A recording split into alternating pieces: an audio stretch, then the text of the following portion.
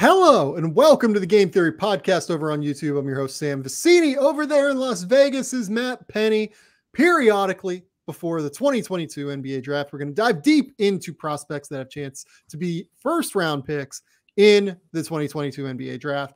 Today, we're talking Keegan Murray, a 6'8" forward out of Iowa, one of the most productive players in college basketball this season. We're going to talk about his offense, his defense, his overall prospects, and then we're going to make some team fits that might make sense for Keegan. I give the floor to Matt Pennie. Tell us everything we need to know about Keegan Murray.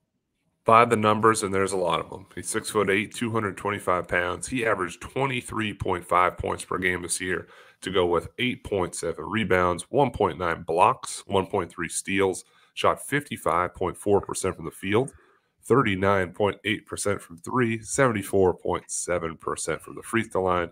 He scored 30 or more points 5 times this year, which included 35-8 versus Maryland.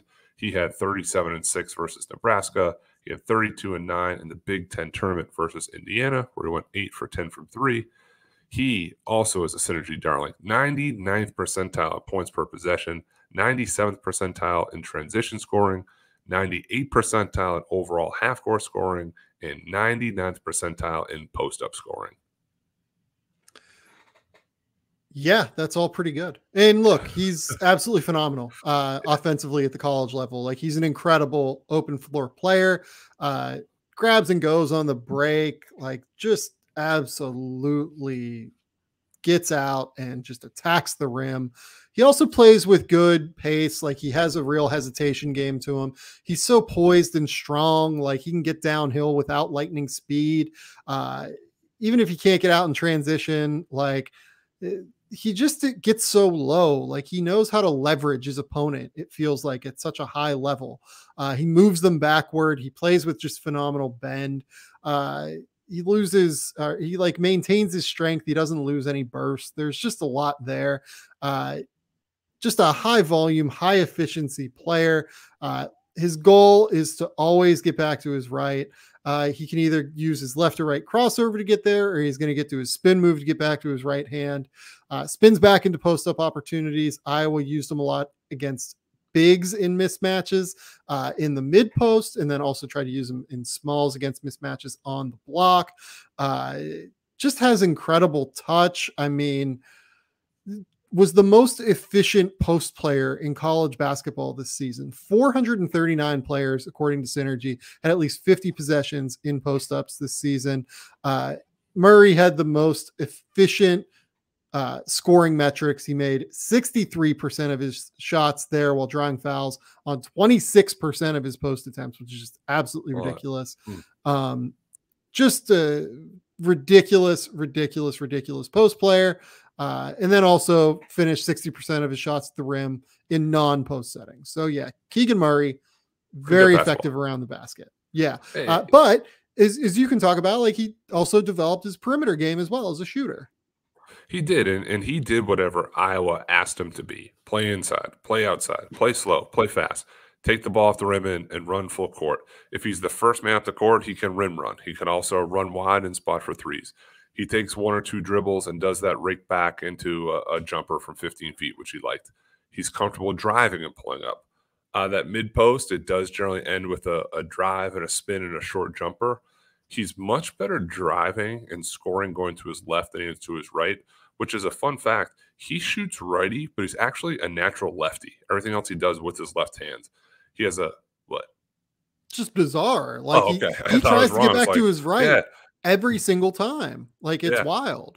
So he has that soft touch around the basket, which helps when you're kind of ambidextrous in that way too. He does post smaller players when it's advantageous, but it's not really like his whole game either. There's sort of this weird feeling that he scored all these points by just like running over people. That wasn't really the tail of the tape.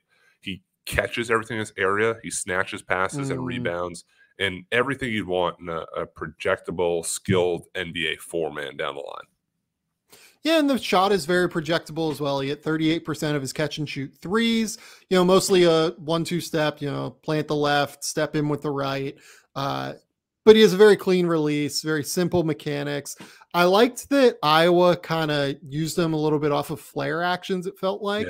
Not like an incredible movement shooter by any stretch of the imagination. If you run him like off of high level actions, like if you're running him off of baseline screens and pin down screens, I think he does struggle to get his feet set a little bit there. But off of like simple flare actions where he can stay square and can just kind of slide and relocate into a shot, I think he's really effective off of movement in that way. You know, I think he needs to improve a little bit as a passer and playmaker. I don't really think that he sees reads in a super high level manner. I will say that by the end of the year as well, it seemed like defenders were getting scouted to just sit on the spin move. And once they started doing that, look, he was very effective. Like he scored regardless, but like he didn't really react off of that and make passing reads off of that. And I think that that is the place where he needs to make a substantial improvement. He can't just really be a scorer. He needs to be like a well-rounded offensive player. And I agree with that. And this is a guy who also played in a supporting role on Iowa with Luka Garza and then became one of the leading scorers in the country. So he knows all the complexities of each role. So I don't have a hang up that he's not going to be able to adjust and adapt to what's asked for him in the NBA level too. What did you think of his defense? Because that is less good for me. Less good as the most productive offensive player in the country. Feet can be slow. They can. And doesn't help when he overcommits to closeouts too and then has to recover back. As much as he loves getting out in transition, what stood out is it can be a negative as he likes to cheat a little bit and jump the passing lane a little bit more or try to leak out when a steal is like within striking distance. And he'll give his man like a lot of space on the perimeter and still bite on shot fakes at times. It's better when he's defending in the post. He bodies up, he walls up, he uses strength. He's hard to move. He holds his ground on those initial bumps while keeping his verticality. So that allows him to switch up the lineup more than I'd say switch down the lineup and covering more wings and threes. Yeah. You mentioned the gambling. He's like just a riverboat gambler out there on defense. And part of it is like, I'm sure Iowa said, like, if you see a lane, jump it because you can get out in transition and be arguably the most effective player in transition offensively in the country. Right. Like I get why they probably coached him that way on some level, but like, man, he just tries to hit so many home runs. Like he will like try to like jump entry passes and just like totally give up like wide open angles for guys to post him up and like seal him off essentially. Like he just plays very on the ball as well. He plays very square. I'm a little bit worried about what he looks like sliding laterally against quick guards. I will say that like I do think he's going to be able to get by because he is very clearly a reactive player. And I think that there is still some room for growth there in the way that he does react to what's happening. But I worry a little bit about the flexibility in general in terms of like being able to drop his hips, play through his hips, and then be able to recover once a guard beats him. Because look, NBA guards beat the best defenders in the world, let alone someone like this.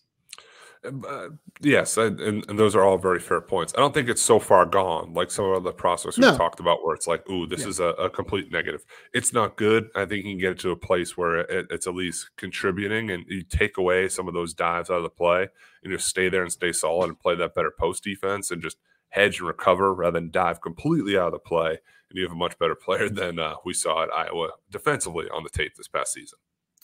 Yeah. Here's the question. So what is Keegan Murray to you as an NBA player? Like the name I've brought up most often is Tobias Harris. Like to me, that's the name that makes the most sense. And Tobias Harris has been incredibly effective for the last 5 years. He's averaged like 19 points, 6 rebounds, 3 assists, shot like 47% from the field, 40% from three, and like 88% from the line. So if he turns into Tobias Harris, everybody's fucking laughing to the bank, including Keegan. But like, you know, is that a guy you take at number 5?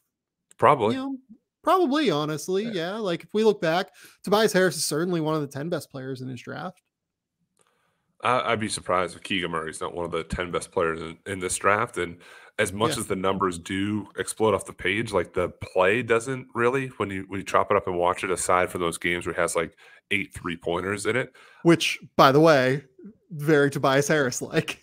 sure. But it's more no style of play is too foreign to him. He can play Yeah. anywhere, and he's also a late bloomer, which I think people don't really understand either. Who's just work all the reputation. He's a worker. He's a gym rat. Yeah. His best basketball, as scary as it may say and sound, may still be ahead of him too. Like this is Yeah. a guy who in high school went to prep school, had to go to prep school in Florida, and then came back to Iowa and like didn't have any Division I offers, and now we're talking about him as a top 5 pick. So the trajectory is still going upward, despite being a little bit older than some of the prospects ahead of him. Yeah, and he grew late as well. Like he's really filled out his frame and gotten taller over the course of his last 3 or 4 years of his life. So it's not just he got better at basketball and has been physically overpowering college kids. Right. It's that he grew and has gotten bigger and is still learning how to use his frame and all of that stuff. So there is a lot here. Where do you have Keegan on your board? Oh, I have him very high. I have Keegan right now currently sitting at 5, and I wish I could take him higher. I can't, but there's just that top 4 to me that it's pretty concrete, pretty cemented in there. In terms of NBA guys, NBA fits, I'd love him with Cade Cunningham in Detroit at 5. Yeah. I would. I think the next couple picks are also interesting fits too, but with Cade and the way that they play and just another shooter, a floor spacer that can pick and pop and take some pressure off of Cade, that would be a good setup for him. So yeah, I'm a little bit lower. I have him in the 5 to 9 range. He's a good player and I'm excited to draft him, but I don't think I would really consider him at number 4 over Jaden Ivey. I probably I like the fit at Detroit. I think it makes sense. His basketball IQ playing off of Cade's would probably work on some level. Indiana, just makes a lot of sense to me. Yeah. Like they have had a lot of success drafting really intelligent guys who move off the ball, who are scorers, like Keegan Murray. I also think he'd be a really good fit with someone like Miles Turner now that they've moved away from the too big a alignment with Domantas Sabonis and Miles Turner. Keegan is more of a small, can play farther away from the rim, would allow them to play more of a 5-out setting. And I think that his rebounding would also really help make up for some of the deficiencies that Miles has in his game, just in terms of being able to anchor consistently on the glass. But this has been the Game Theory Podcast on YouTube for Matt Pennie over in beautiful gold curtained Las Vegas. I'm Sam Vecenie. We'll be back later this week with more.